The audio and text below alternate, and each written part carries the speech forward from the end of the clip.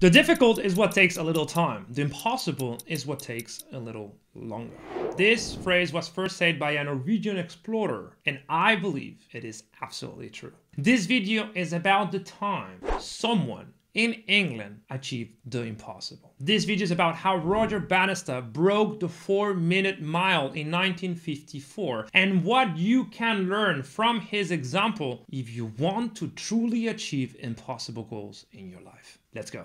Hey, I'm Leon, CEO and founder of Selfmastered, a peak performance training company that transforms entrepreneurs into elite performers that can achieve in one day what they previously achieved in 1 week. I've coached and trained hundreds of entrepreneurs and invested in 37 of them. So this video is about how to achieve impossible goals. And truth is, you already know how to do it. You just don't do it. Right? The way of achieving an impossible goal is breaking it down into the smallest chunks that are still actionable and then perform each one in sequence until you achieve the impossible goal. As Henry Ford just said, nothing is particularly hard if you break it down into small enough pieces. So achieving the impossible is all about understanding the process you need to follow, break that down into small chunks, and then execute it on the process without getting distracted. This is how you can achieve anything in your life. This is how the Americans were able to put a man on the moon in less than a decade since Kennedy first told the NASA that they wanted a man on the moon. It's all about breaking that down into small chunks.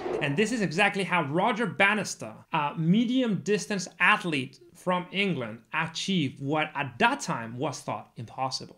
See, Bannister wasn't a particularly gifted athlete. He was good. He went to the Olympics in 1952, but he didn't have the results he thought he deserved. In fact, he was thinking about retiring after those 1952 Olympics. He was not the #1 in the track team. For whatever reason, he committed to break the 4-minute mile, which was something that had never been achieved before. In fact, it was thought to be impossible. The record was a mile in 4 minutes, 2 seconds and had stood for more than 9 years. Nobody seemed to be able to break it. But Bannister, since he had nothing to lose, decided he was going to attempt it. And the system he used to achieve it was incredibly simple. A 4-minute mile in 4 minutes implies running a quarter mile in less than a minute. And that's the first milestone he focused on achieving. Quarter mile in less than a minute. Then he went for half a mile in 2 minutes. A quarter mile is 400 meters for those using the metric system. So 400 meters in less than a minute, then 800 meters in less than 2 minutes, then 3/4 of a mile or 1,200 meters in less than 3 minutes, and finally 1 mile, 1,600 meters in less than 4 minutes. And that's how on May 6, 1954, in a track in Oxford, Roger Bannister was able to break the 4-minute mile. That day, the timekeeper looked at the time watch and saw 3 minutes, 59 seconds. This is the story of someone who never believed something impossible was out of his league. Now, before we dive into the actual footage of the moment, which I'm incredibly excited about, let me know if you have ever tried something impossible that was eventually achieved by you because you broke it down into small pieces. What did you attempt that you end up achieving because you knew this secret? Let me know. I truly want to know. Now, let's watch the video.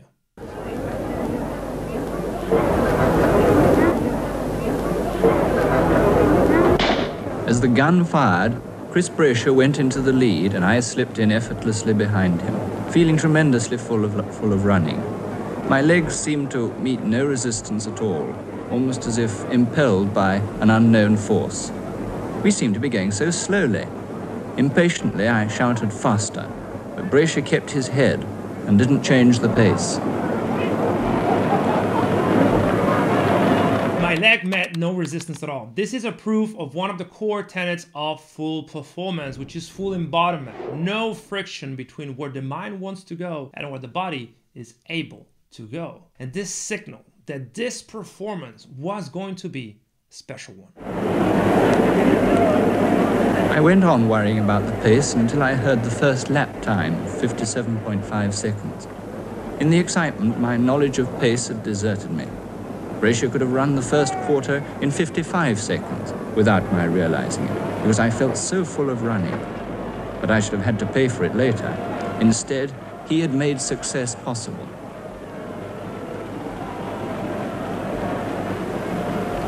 At 1.5 laps, I was still worrying about the pace.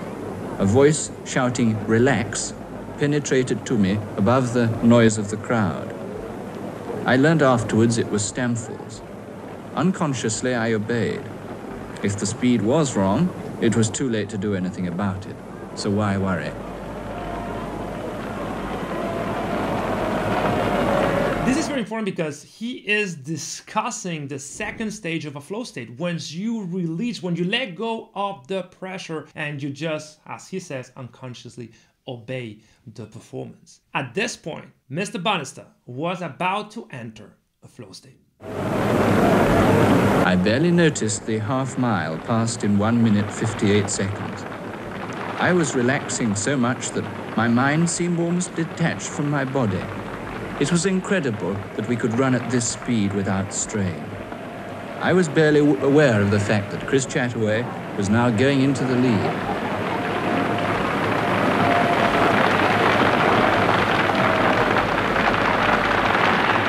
At this point, he was in a flow state. He said the mind was detached from the body. He was discussing the concept of optimal experience. This is a flow state. This is when things become effortless. When you feel your best and you perform your best because you are ready to perform, because you have that level of skill that matches the difficulty of the task. Bannister had trained so hard to get to this moment that when the time came, he was ready. 3/4 of a mile, the effort was still barely perceptible. The time was 3 minutes 0.7 seconds, and by now the crowd was roaring. A 4-minute mile was possible. Somehow, to do it, I had to run the last lap in 59 seconds. Chataway led round the next bend, and then I pounced past him at the beginning of the back straight, 300 yards from the finish. I had a moment of mixed joy and anguish when my mind took over. It raced well ahead of my body and drew me compellingly forward. I felt that the moment of a lifetime had come. Is not conscious anymore. It is unconscious. He's compelled. His mind and his body are in unison going towards the same goal. Nothing could stop them at that point. Those last few seconds seemed never-ending. A faint line of the finishing tape stood ahead as a haven of peace after the struggle. I leapt at the tape, like a man taking his last spring to save himself from the chasm that threatens to engulf him. My effort was over, and I collapsed almost unconscious with an arm on either side of me. It was only then that the real pain overtook me. I knew I had done it before I even heard the time. I felt as if I was too close to have failed.